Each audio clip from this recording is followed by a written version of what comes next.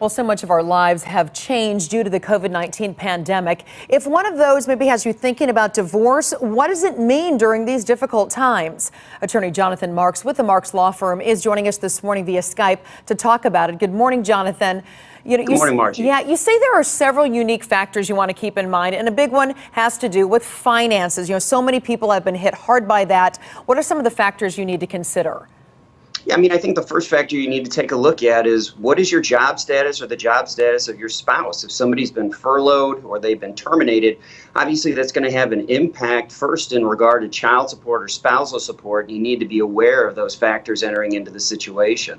The other aspect of it is, how are you going to be able to afford certain things that are going to change depending on that income change as well. So if you've lost money in the market or you've had some form of a loss of income at your job, how about your daily living expenses? How about housing expense? How are all of those things going to play out now that you're dealing with a different income stream as a result of COVID-19? Yeah, and another aspect is to sit and look at your assets. I guess this is with any divorce, but especially during this time. Can you afford two homes?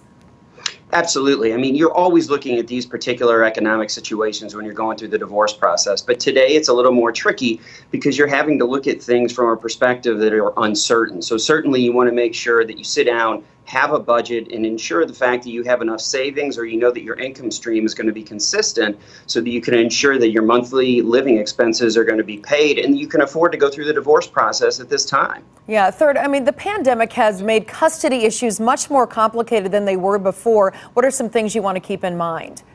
Yeah, I think the first thing you have to think about is what's going to happen in regard to the fall when your children are supposed to be going back to school.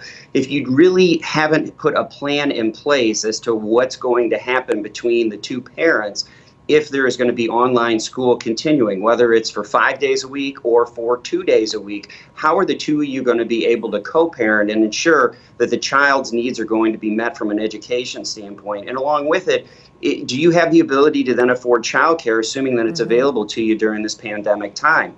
The other aspect of it is are there specific virus-related issues within your household that you have to consider? Is there somebody that's immunosuppressed, or you have an elderly grandparent that's living with you? What are those factors that you need to take into consideration that are now specific to your household as a result of COVID-19? Yeah, some big issues to consider for sure. Jonathan Marks, thank you so much for your time this morning.